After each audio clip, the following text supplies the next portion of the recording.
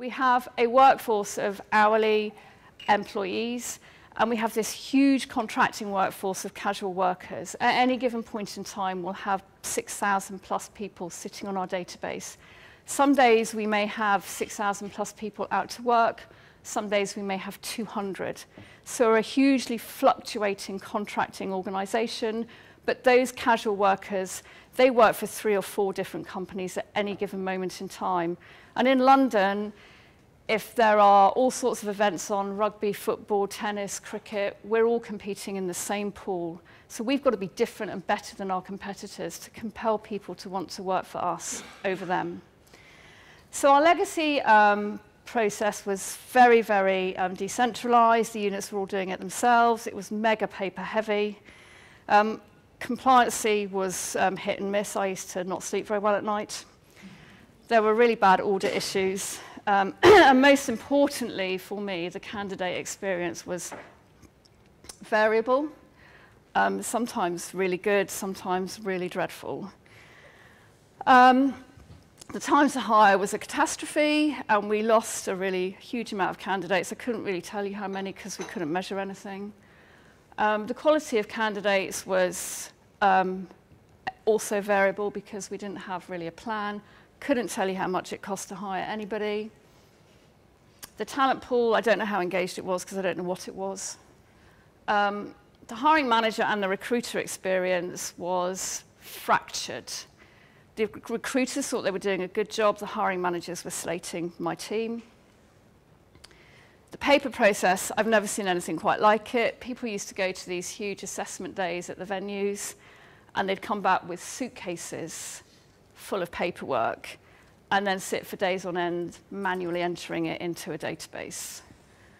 And we weren't really hitting our compliance requirements. Right to work used to make me panic. And so it was just a hot mess. The volume hiring is our lifeblood, and it was our biggest broken piece, and it was our biggest need to fix. The speed to hire was critical, and because it was all broken, we were relying heavily on agencies, which was costing us a lot of money, and we had no real control over anything that we were doing. So when I arrived, I was asked, this is the single biggest thing that we need you to fix, and we need you to fix it first. It's the heart of what we do. And this was the beginning of my relationship with ePloy. And the first thing I said to them was, we've got this system that is just in the process of being put in. It had just been commissioned as I arrived. And I didn't know much about it. But what I did know in terms of what had been commissioned was that it was for professional hiring. And our biggest broken piece of work was the bulk hiring. And that was the beginning of our journey. Over the next 8 years, we have incrementally gone down the road together, and this is what we did. ePloy and I sat down and agreed that we needed to very quickly build a process in the ATS for our bulk hiring, which didn't exist at the time. We didn't want a different system, so ePloy and my team built a parallel bulk hiring process in the system that sat alongside the professional hiring process. And to this day, we have 2 parallel processes depending on what type of candidate you are. They also built me a careers portal. I'm on my 3rd generation of that careers portal because the other thing that we learned is careers portals continually change and we need to keep up with the market. So we kept it really simple, and every 2 to 3 years we change it, we refresh it, and their guys sit with us and say, this is what looks cool and trendy these days, this is what we think you should do, we have a lot of fun, and we change it. We work with my parent company on branding and make sure that we're aligned with our overarching message and our employee value proposition, but ePloy own it, so it's all very seamless. When we had sorted out the bulk hire candidate journey and got it to a much better place, because with casuals we don't need to do the big onboarding piece, I went back to my business and said, what do you want me to fix next? What is the next big headache in the field? And they said the hiring process for employed people. So we then went down the road and put in the hiring manager portal where the requisition process happens. And that was an alleluia moment for our field managers. They suddenly had much more visibility into the applicants, depending on who they are and what business they're in and how much involvement they do or don't want to have. The hiring managers now can take ownership and accountability to the right level of their own candidate pools. What helps us enormously is recs don't go missing. There's governance over the hiring process. And that, within itself, really reduced our time to hire for candidates. The authorization, the sign-off, the visibility, and the tracking. After that, it became a no-brainer that we would put in the onboarding portal because we were able to map the hiring manager portal into the onboarding portal.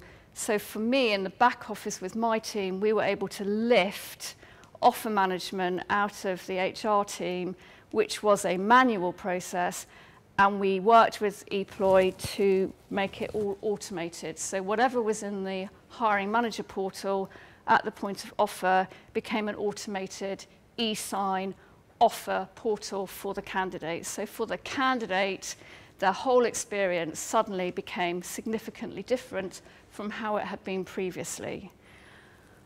What became really exciting then was we were able to talk to ePloy about interfacing and integrating the system with other systems that we had. We have a pre-hire portal for the casuals, and we have an induction portal for the employees, and we fully integrated it into the ePloy onboarding portal. So now, before people even get into work, all of that is in a seamless journey within the onboarding portal. Because we have this huge contracting workforce, we have a very sophisticated time and attending system for workforce management where people self-select their shifts, make themselves available, bid, et cetera, because that is our lifeblood. And we were struggling on how to get people from A to B. So, being accepted, we automatically transfer them straight into the workforce management system. Additionally, now that all of our onboarding is automatic, we also now export the employed workforce to our HRIS system, which previously had been a double handling process. I think our epiphany moment came about 18 months ago, where one of our major clients, the Premiership Football Club, with the backdrop of all of the terror attacks 2 years ago, met with us and said that unprecedented in our industry, which is unregulated, they wanted us to background check every single person that worked for us, every single casual, whether they work two weekends a month or 1 weekend a month or 5 days a week.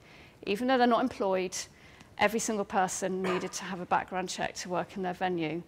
This presented us with an enormous challenge, not only from a legal point of view, but from a practicality point of view.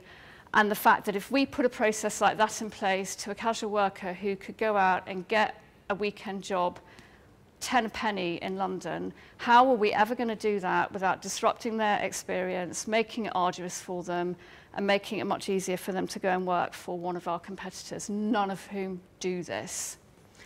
So we sat down, we went through an RFP, we picked a background checking company who were prepared to break all boundaries and build a process whereby when people apply to work for us at Delaware North and put their application in our ATS, with all the right sign-offs, their journey through to landing in our workforce management system goes all the way through and through the background checking vendor from our ePloy system automatically.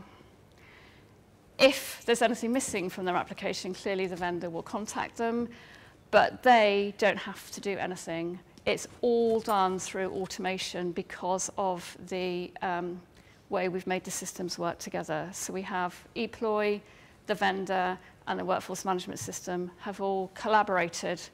We spent many months process mapping it and building the workflows.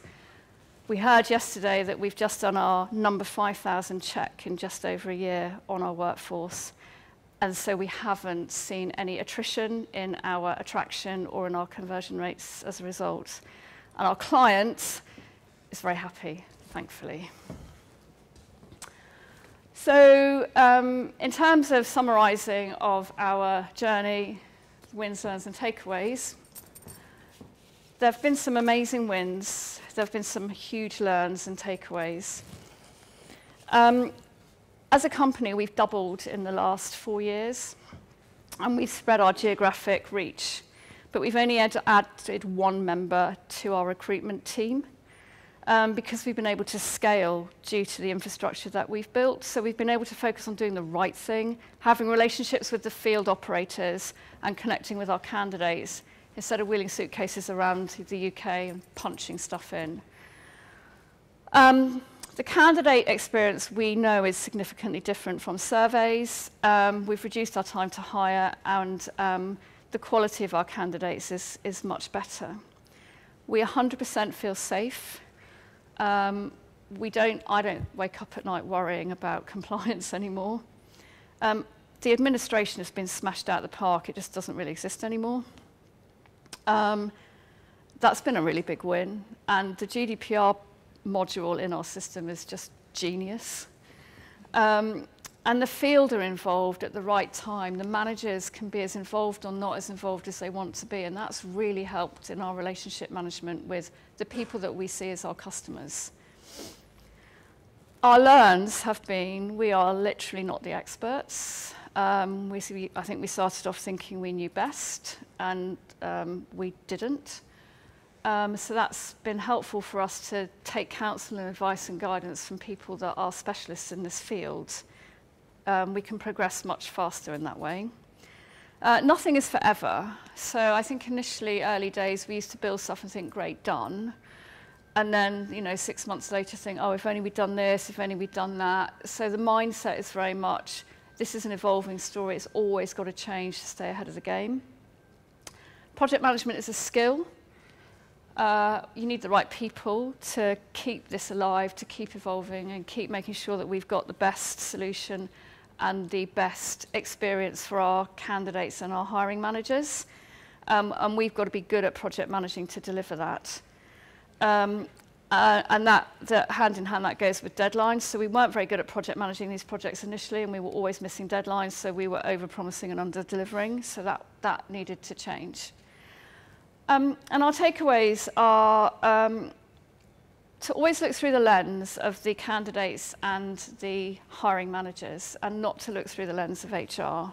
We used to do that initially, and we used to think we were building great stuff, and then we'd go out and say, hey, look, and the managers would say, this is not what we want.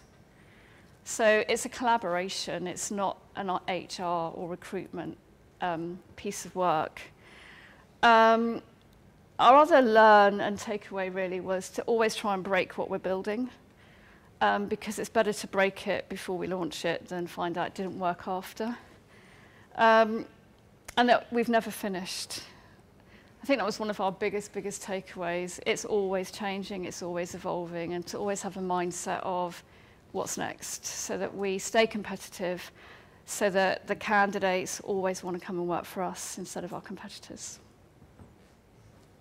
The sort of my final example is we are currently putting in a job architecture to our company in terms of we're building a career framework. And the job architecture we're putting in, I couldn't even have imagined even a year ago that we could have put into our company. It's a global architecture. It's going to be so great for people who want to really progress their careers internationally, but even to help people have clarity on how to develop themselves to be the best them. We couldn't have done this if we hadn't got this tool to where it is now, because we're upgrading the hiring manager portal, ePloy are customizing it for us, and it's only been possible to do what we're doing because of the journey we've been on. And that's my story about our recruitment strategy.